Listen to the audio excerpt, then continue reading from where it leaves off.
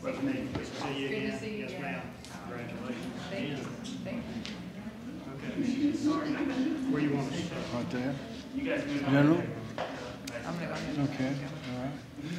Well, ladies and gentlemen, thank you very much for coming. This is a great day for South Carolina. We again have on display our great strength and great promise. We have a strong military tradition. It is personified in the Citadel, which was created in 1842 by legislative act, along with the Arsenal Academy, which is gone now. The mansion remains as a part of that. But our military tradition goes back all the way to the beginning, 1670, and is in full bloom now. And our National Guard, Air and National Guard, are ranked repeatedly as #1 in readiness in the United States, which means we're ready to go, ready to fight, ready to defend this country. And we have two great leaders of that with us today. And the first will be the Adjutant General who is preparing to leave this strong office, and that is General Robert Livingston. General? Thank you, Governor. Governor, I want to thank you and the Lieutenant Governor and all of South Carolina for the privilege of serving as the head of your military. Governor, you are right. Not only are we the best in the United States, we're best in the world. And we're very proud of that, very proud of our great men and women. Today, our men and women are serving in combat. They're prepared to serve this state, and we're prepared to serve with our partners down in the country of Colombia and our partners throughout the world.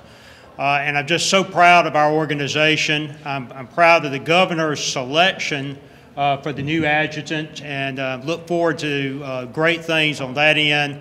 I'm also very thankful and proud of our families. And I know Barbara is standing over there along with Van's wife, Susan. Our families are why we do what we do, and they're also our strength.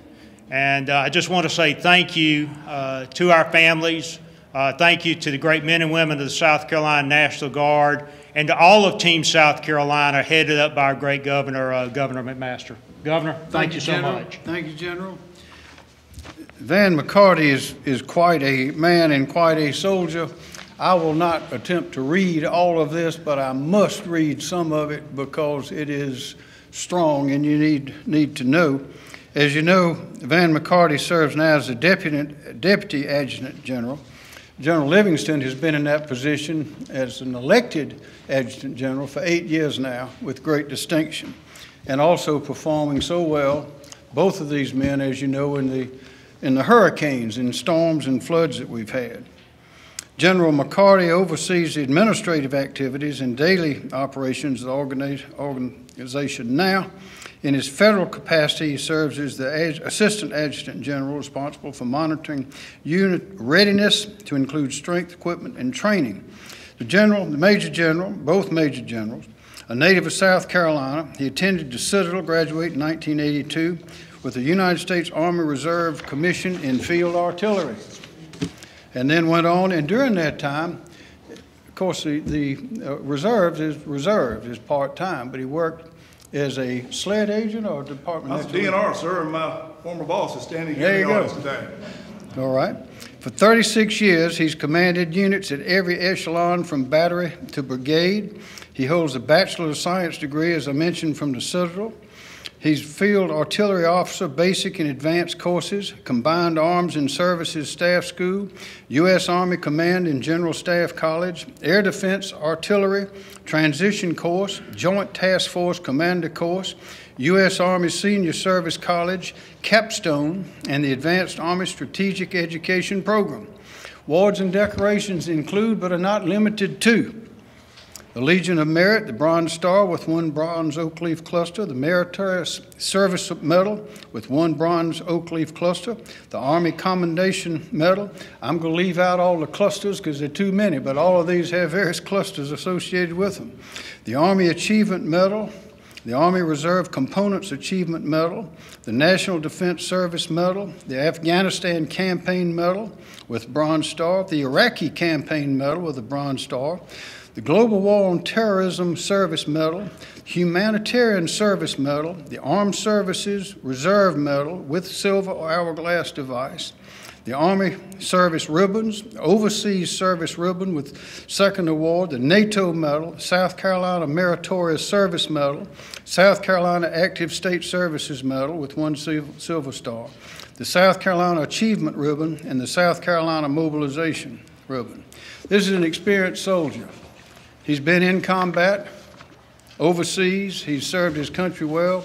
He serves our state well, and I appreciate deeply the help and guidance I received from General Livingston in making this selection, which he presented me with all of the qualified officers in the National Guard, and the qualifications are strenuous, as you have noticed, but also those who were interested. And after a thorough review, it is clear that the man to lead our National Guard at this time is General McCarty. Van McCarty, come forward, please, sir. Thanks, sir. Yes, sir. Governor, Lieutenant Governor, I am humbled, pleased, and excited about this opportunity, sir, that you have appointed me to serve as the Adjutant General of the great state of South Carolina. I really enjoy soldiering. I enjoy being with our soldiers, airmen, and all the employees of the Military Department of South Carolina that allow us each day to do the great things that we do for this state and for this nation. Our business is important, and it's nothing that I can do that's any more than important than to ensure that our soldiers and airmen are trained, equipped, and ready to perform their federal mission, their state mission, or whatever they may be asked to do. And I look out across our ranks today, and I see young soldiers, I see young airmen that are excited about the opportunity to serve this great nation and this great state. They're a little bit different generation, but they step up and meet the challenge just as our forefathers have done before. Susan and I are honored to have this opportunity. We will give it everything that we have to ensure that our young men and women in the state of South Carolina are well represented. And I look forward to the challenges and the opportunities that we have. The commander that I had years ago, he would chastise you if you came in and said you had a problem. He said, you have an opportunity. You have an opportunity to accomplish something great. And I look at this as an opportunity to move forward from the great foundation that Major General Livingston and his team have made in putting this great organization together, and to see where we can take it going forward. And I'm privileged and humbled to have this opportunity. Thank you. Thank you. Are there any questions?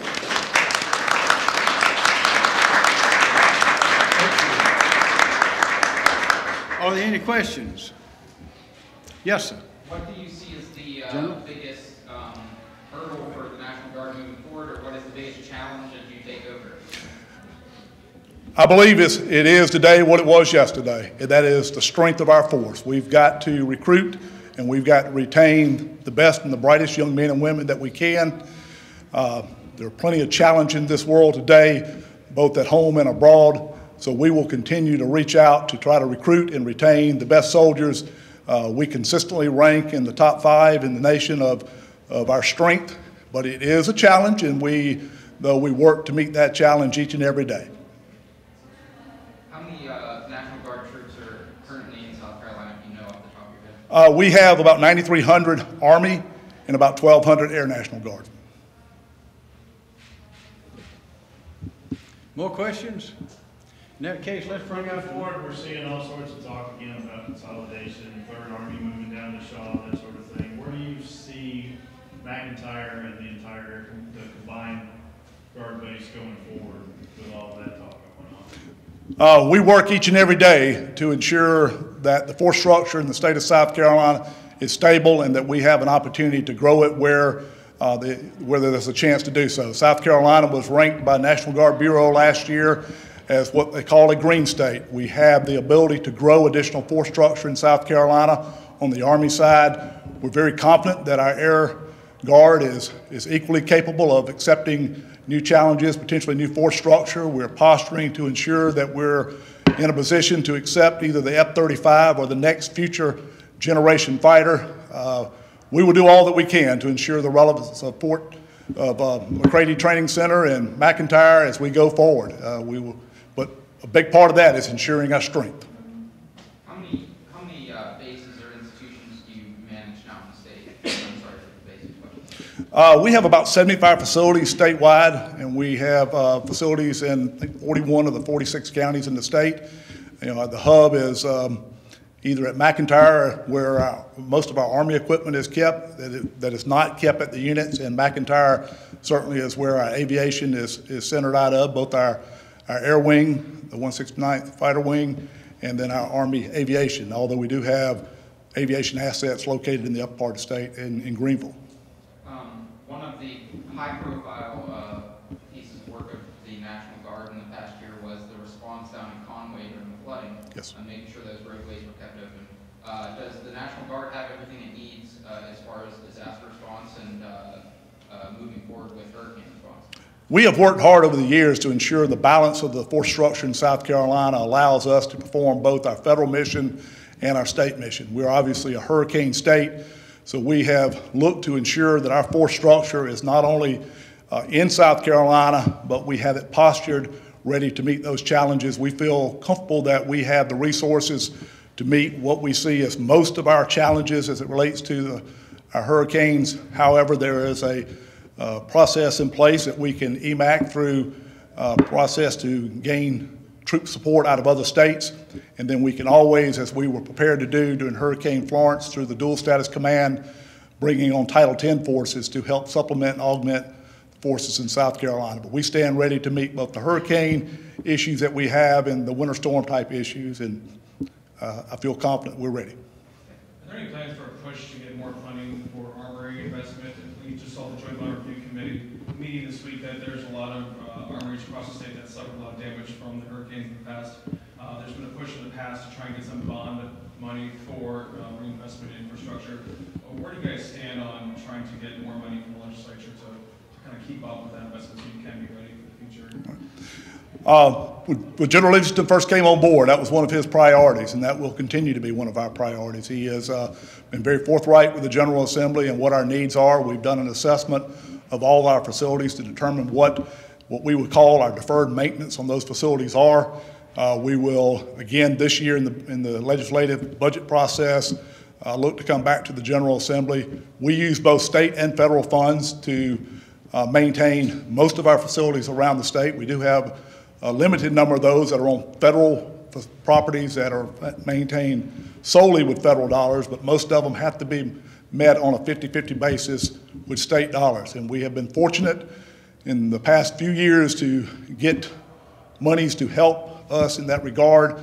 Our capacity to award contracts, monitor contracts, is generally around $10 million worth of expenditure annually, and we have worked to ensure that the state dollars coming in would be available to match our federal dollars, and that continues to be an effort that we have.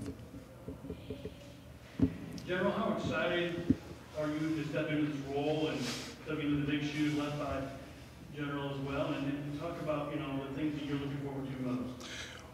Well, I had the pleasure of serving with Major General Livingston in Afghanistan back in 2007, 2008.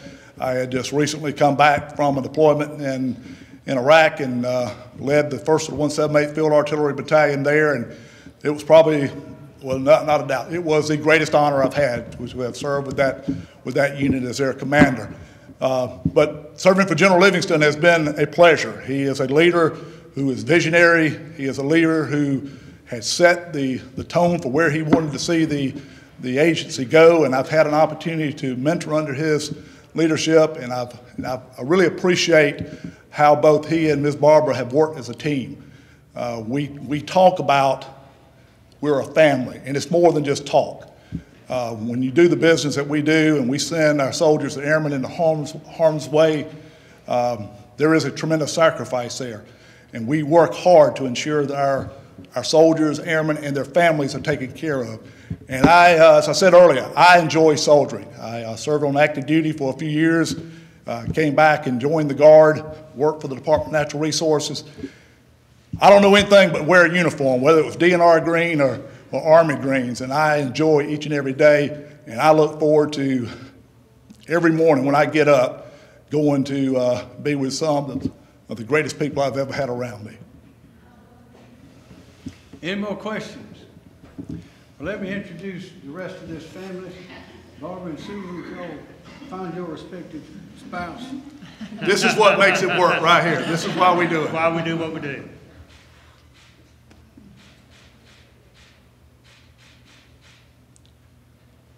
Okay then. Y'all, thank you very much. Thank you, sir. Appreciate it. Some minutes at a time,